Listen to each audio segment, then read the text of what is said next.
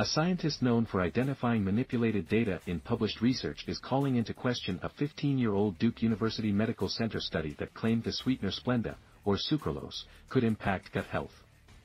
Dr. Elisabeth Bik, a microbiologist and scientific integrity consultant, has been at the forefront of bringing data manipulation to light and is frequently featured as an expert in coverage of high-profile cases of scientific fraud. In May, Bik identified what she described as big problems in the widely cited 2008 study, titled Splenda Alters Gut Microflora and Increases Intestinal P-glycoprotein and Cytochrome P450 in Male Rats, which asserted that Splenda brand sucralose increased body weight and had detrimental effects on gut health. She observed that test result images were unexpectedly similar and that certain key data were missing. Along with the suspected image manipulation, Bik also flagged that the 2008 study was sponsored in part by the Sugar Association, a Washington, D.C.-based trade association representing some of the largest sugar companies in the world, including Imperial Sugar and the American Crystal Sugar Company. The 2008 study was rebutted in 2009, when an expert panel published their findings in the journal Regulatory Toxicology and Pharmacology. The authors wrote that the study was deficient in several critical areas and that its conclusions were not supported by the data presented.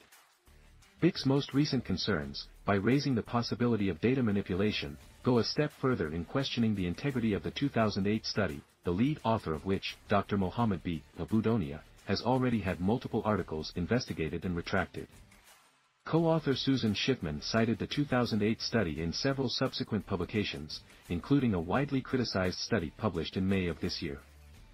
Following the publication of Schiffman's May 2023 paper, Bik posted her questions about the images in the cited 2008 study on PubPeer, a popular scientific online community that flags possible errors in published research. Schiffman responded, but largely avoided Bik's questions about the content of the figures and graphs, instead explaining that she could not recall who on her team was responsible for the images in question, and saying that the team member who carried out the underlying analysis is highly skilled and very accurate. In promoting her 2023 study, Schiffman claimed in media interviews that its results showed Splenda caused DNA damage, prompting a defamation lawsuit by T.C. Heartland, the maker of Splenda.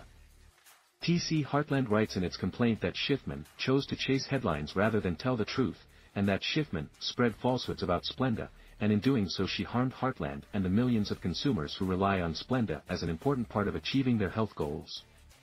New questions around the integrity of the 2008 study could mean that much of the existing literature questioning the safety of artificial sweetener use is, at best, on shaky ground.